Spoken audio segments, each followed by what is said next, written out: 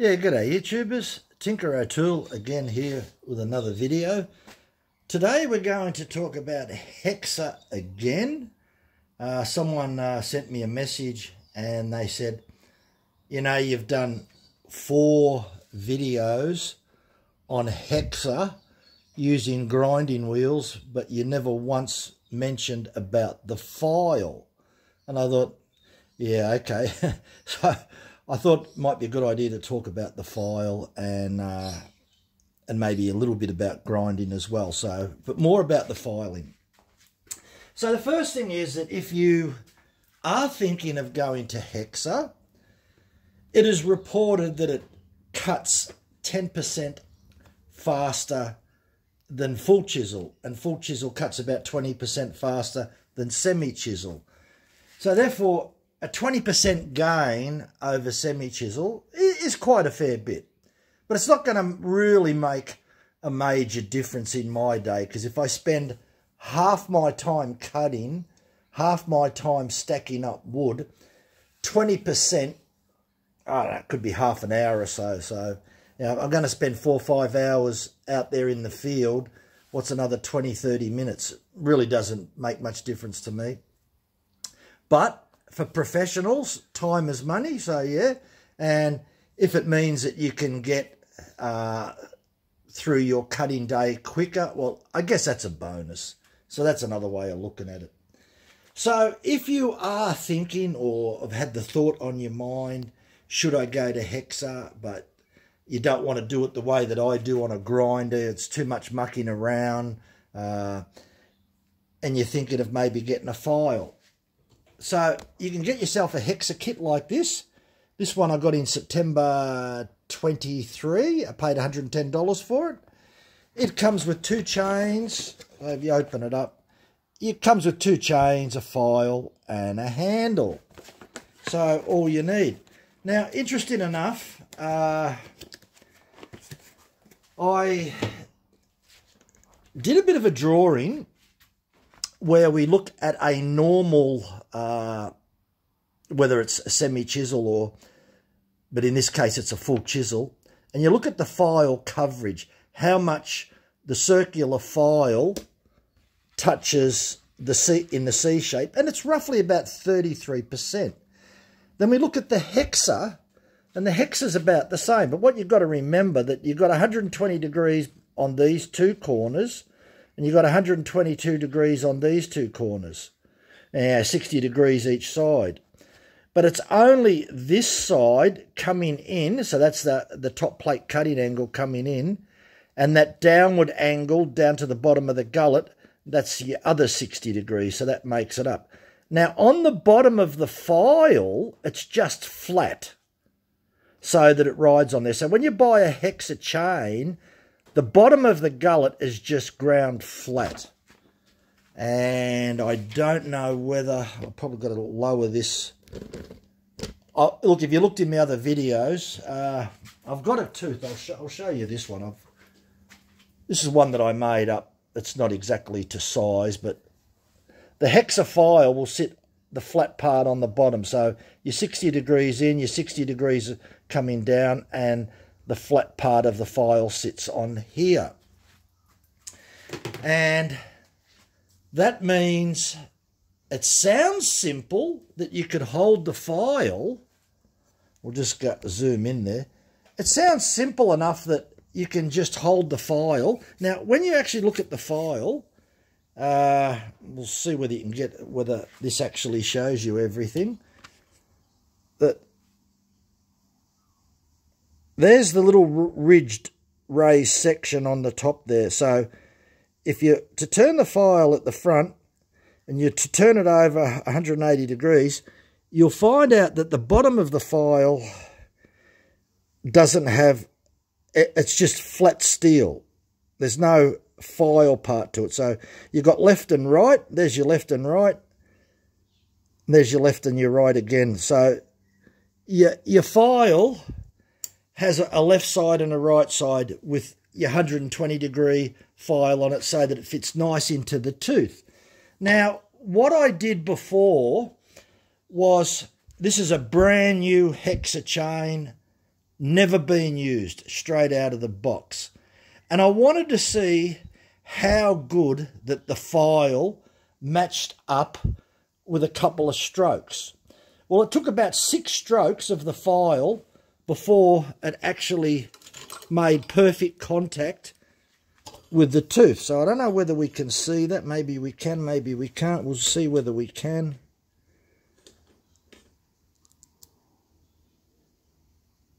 So if you can see that, that's where the file made contact. And you can see the bottom where it's flat. You see that pretty good how it's flat there. And if we go to a normal ground, factory ground, so there's normal factory ground. So running the file through the Hexa took about 6 light strokes before that file came with 100% contact. You can see just down the bottom there where it just missed a little bit. I think you could just see that where my fingernail is, right down the bottom on the right hand side. You can see a little dark patch where the file still hasn't touched the edge. So that was about 6 light strokes. So that brings in a slight other little problem. If you were using, it doesn't matter whether you're using the Stihl USG grinder or whether you're using an Oregon grinder and dress the wheel, no matter how good you are, you could be a machinist. And if you looked in my last video, number 4, you'll see how I dressed the wheel and I had the 120 degree angle. But it will not be perfect. Doesn't matter how good you are, unless it's done on a CNC machine or special equipment, there'll be errors in the grinding wheel. Whether it's a Stihl USG wheel or whether it's the one that you do yourself, you'll never get it perfect. So therefore, you're wasting your time using a file on the chains that have been ground from a grinder, because the file will not match perfectly, and it will mean that you've got to do a lot of extra passes to try and do that. So my personal opinion is that if you buy a Stihl Hexa chain and you want to use a file, just continue using the file. If you're using the grinding wheels, you will find out that the file, even though that it will look pretty good to your eye, it could be a ½ a degree out, or it'll be enough out that you'll have to do a lot more additional passes with the file before that hexagonal part is uniform. Because the whole idea of using the file is that you want the edges of the Hexa to be razor sharp. That includes the top plate, the downward top plate cutting angle coming in at 60 degrees, and the down angle 60 degrees going down to the gullet. These edges need to be razor sharp. This is another problem with any filing, that you must make sure that you're holding your file. With Hexa, it's 25 degrees top plate angle. So it's 25 degrees there. So there's 90 degrees. We move it over into that position to 25 degrees. So, yeah. So, if we actually turn around and hold that perpendicular, which is 90 degrees, let's just say that this is 0 degrees and we move it 25 degrees. So, yeah. Really interesting. When we talk about angles, it can be so confusing because it depends what you're using as a reference point. Whether you're using 0 degrees as a reference point or whether you're using 90 degrees. Very confusing. So it brings us back to this drawing here, that if your grinder, let's just say you're using a Stihl USG grinder and you're dressing the stone. Now, if you're dressing the stone and you don't have templates like I demonstrated, and even the templates aren't perfect, But if you're out a couple of degrees here, your file is not going to match. And if your file is not going to match, you're going to do unnecessary strokes to try and get that back into the right shape as the same as the file shape. So a little bit unnecessary work. It's a little bit the same if you made the mistake. Let's just say your mate sharpened some chains up on a grinder and you went to hand file them, and a file being, let's just say that a file is almost perfectly round like that. So, and let's just say that he used a grinder and the C shape wasn't perfectly round. So in other words, if you're using a grinder, you might find out that this C shape here could have a slight variation in the file shape. They don't follow each other. And this is why I don't like using a grinder and then a file, or vice versa. If I'm going to grind a chain, I'll use a grinder and grind all those chains with the grinder. If I've got chains that I file, then I'll only use a file to avoid misalignment of the shape of the C shape. And that is extremely the problem that you'll find out with Hexa, is that if you're going to use a file on Hexa, stay with the file. Don't grind Hexa and then use a file, because you'll find out that they won't match up. So that's on a Stihl Hexa. And I did the experiment, the same experiment, where I took this particular chain. I'll just try and find the mark that I've put on here. Okay. This is it here. I marked it in red.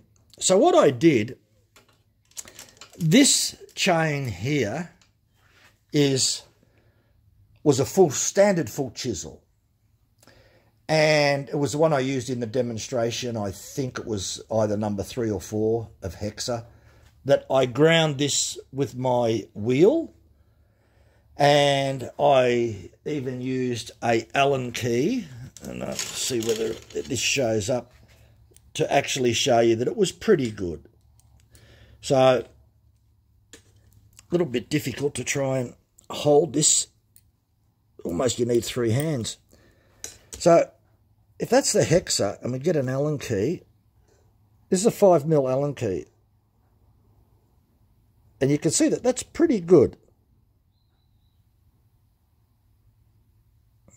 So, the shape is pretty good. It's as best as what you're going to get. But it still could be a degree out or something like that. If it is slightly out, when you put the file in there, and I did that, I found out that I needed, it would have been about 10 passes. We'll just see whether you can see this. It's not even perfect. It feels sharp, but running the file through there still means that I had to do at least 10 passes to try and get that file to be exactly the same profile. Because as I said, no matter how good you are refacing a Hexa grinding wheel, it will never match perfectly as what this file would be. This file would be, down to the last couple of thou. It'd be so dead accurate in its hexagonal shape. When you're grinding using a grinding wheel, you'll never get that accuracy. And the other thing is, you wouldn't even try and get that accuracy, because let's just say you spent a long time trying to get that accuracy. You're a perfectionist. You would find out that after you sharpened a half a dozen chains, you're going to have to grind the wheel again. And there is another chain that's also even worse than grinding Hexa as far as accuracy is concerned. and that's square ground. So you can get this little jig, and you may have seen it by Square Ground. This isn't the exact jig. This is one I made up. That you put your chain on here and you shape your grinding wheel for square ground. Now, problem with that is you've got to constantly reshape the wheel to try and keep the square ground in really good, and you need really high quality wheels as well. So it's not something that I think it's ever going to take off, because there's a lot of mucking around. The Hexa grind, it's pretty straightforward, and as I said, you're better off if you do grind, if you do take your time, as I demonstrated, to do the Hexa grind. Just grind your chains with that grinding wheel. If you're using the file, if you went out and brought the kit that comes with the file, then I suggest that you stick with the file. Because no matter how good you are... Now the other thing, this is another thing. When you sit the file in here, I remember reading on one of the forums when Hexa came out and they showed the hexagonal profile. And as I mentioned in one of the other videos, Husqvarna has had the X-Cut, and that's been out for quite a while. So having this very pointy tooth on the end, having this angle come down here is not something that's unique to Stihl. Stihl just sort of changed, modified it a little bit different than the Husqvarna X-Cut. So it's not something new.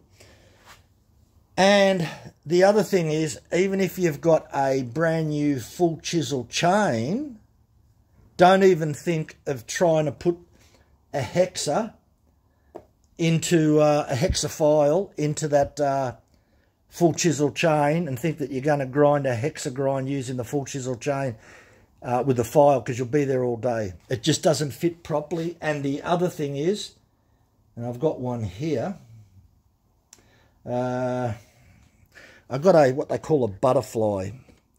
The problem is, if you're using a butterfly, I've got another one here, that this profile here needs to be perfectly dead flat as it is on Hexa. Because if it's not perfectly dead flat, the Hexa file is not going to fit properly.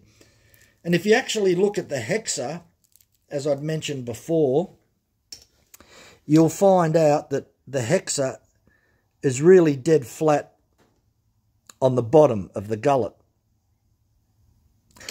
And it brings me to another point. So, okay, let's just say that we're going to stick with filing. Filing's the way to go. Okay, so you brought your Hexa and you're going to just use a file.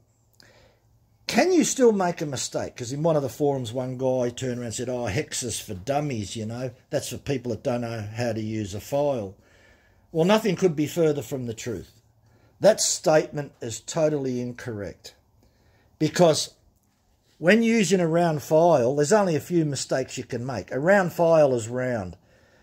No matter how you twist it this way or that way, it's still going to fit in with that nice curvature, that round curvature. So you can't make that mistake putting it in. The only mistake you can make, you might drop it 10 degrees up or a little bit this way, and you may be a little bit, let's just say you file in 30-degree angle. You might be out a couple of degrees.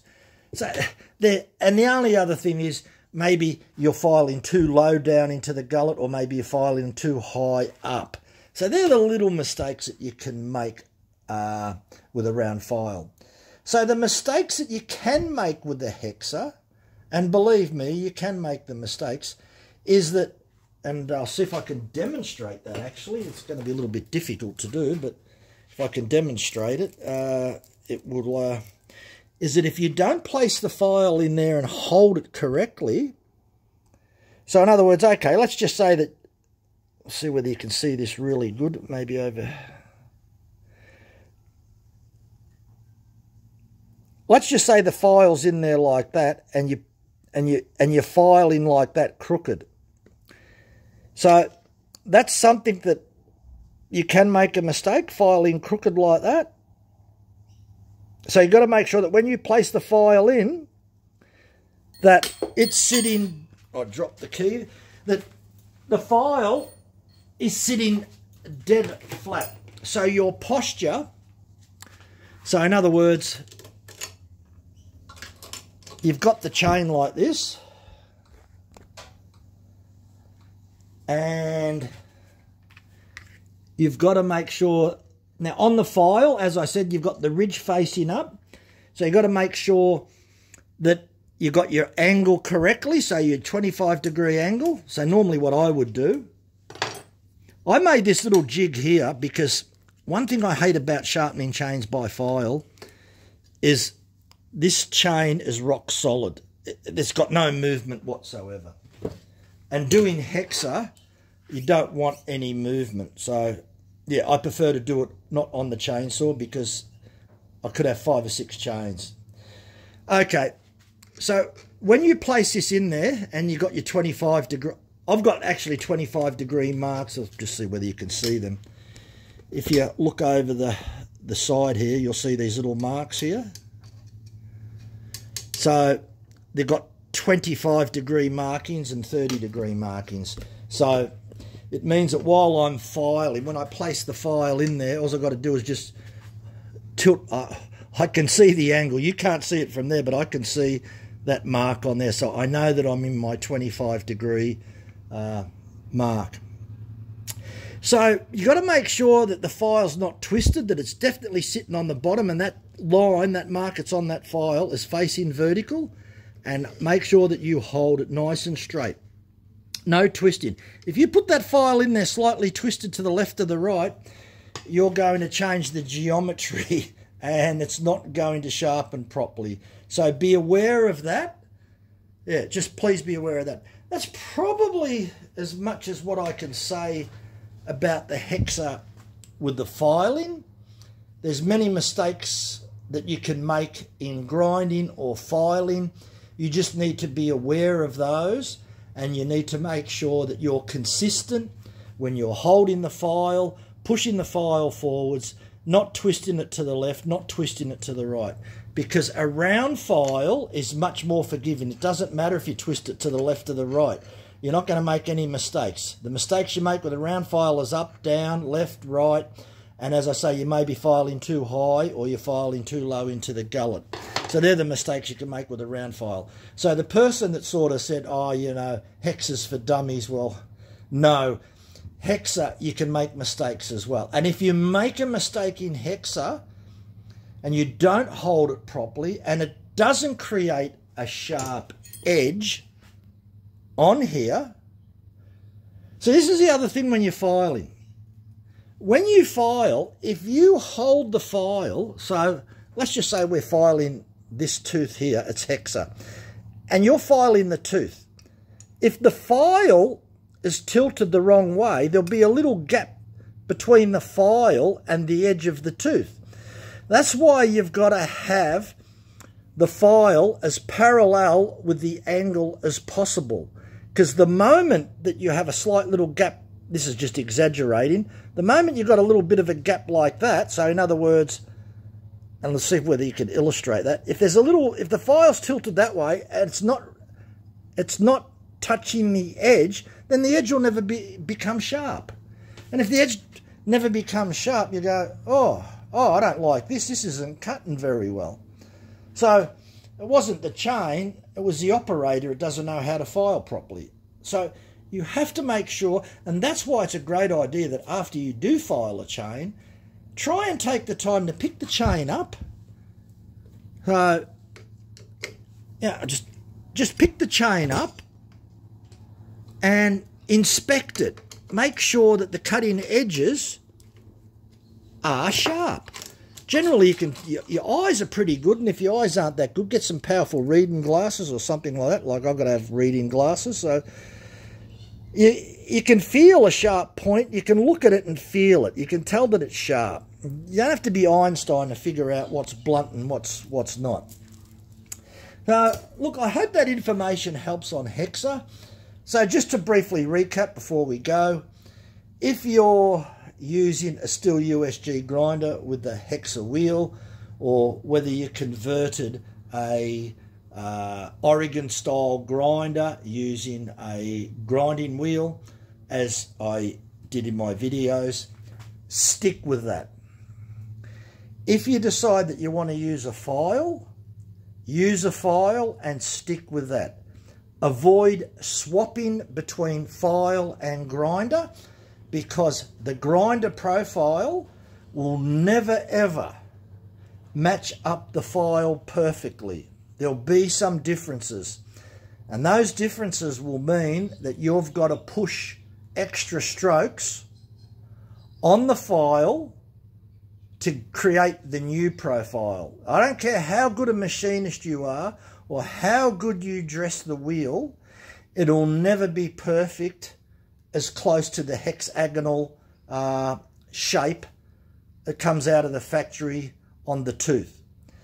It'll be close, but you might be a thou or two out. And if you're a couple of thou out, it means that you've got to do extra passes. And that is exactly the same when we're talking about a grinder and a round file. Doesn't matter how good you are dressing the wheel on a round file, which is a slight U shape. So you get these little cards when you when you're doing round filing. So let's just say I'm going to dress a grinding wheel, and we use one of these cards and we get this nice rounded shape like this. No matter how good you are, you'll never get it perfectly as good as what the file is. And the other thing is, by the time that you've ground a chain, it'll be slightly out anyway. And that's why I don't like swapping between files and grinders. It's either one or the other, unless I'm put in the situation that I've got no other choice. But that never happens anyway, because always when I go out in the field, I take about a half a dozen chains. And if they last 1 to 2 hours, I'm not going to be out there 12 hours. So I've always got more than enough chains to take with me. Even if I damage 1 or 2 of them, I still got reserve of enough chains. Worst case scenario, I've got to dress it with a file. But as I said, in most cases, I tend to avoid that. So I hope that it's probably the last in the series of Hexa. I don't think I could go into any more detail about Hexa. The only thing that I will do in the future, in the next, is have a really good shoot out chopping wood. So what I need to do is I'm going to cut down a nice timber cutting season. Is only about 6 weeks away again from us. And what I'm going to do is grab a nice log about 1 foot in diameter, and I'm going to do a series of cuts using semi-chisel, full chisel, Hexa, and even a skip tooth. And I'm going to compare the results of in time, and Hexa should come out in front. So I'm going to use brand new chains. I've purchased them already. So I'm going to use one of these. In this kit there's 2 Hexas, so I'm going to use them straight out of the box. So that's factory ground, even though there's a lot of people who say factory ground. The only thing that I will do is do a slight check on the rakers, the depth gauges, but I really do prefer to use factory grind, because that is comparing one against the other. I can't imagine, and I'm going to use only Stihl chains. I'm not going to use other competitors, because Hexa is Stihl, so I want to compare a brand new, unused Stihl Hexa chain against a full chisel Stihl chain, against a full chisel skip chain, and a semi-chisel chain, all on the same saw, all on the same bar, and we'll find out what the results will be there, and that will be the end of Hexa as far as I'm concerned. I've been getting some great comments. A lot of people really like the videos, the detail that I go into. I've been rambling on almost for a half an hour, so that's quite a long time. But I do remember when Hexa first came out, it was very difficult to get some information. And I hope that the videos that I do give the correct information. I'm not perfect. If I do make a mistake, I'll be the first person to admit it. And hopefully I don't make mistakes in my presentations and the information I give you. I try my hardest to give you the correct information that's out there. Anyway, thanks for watching. Bye for now.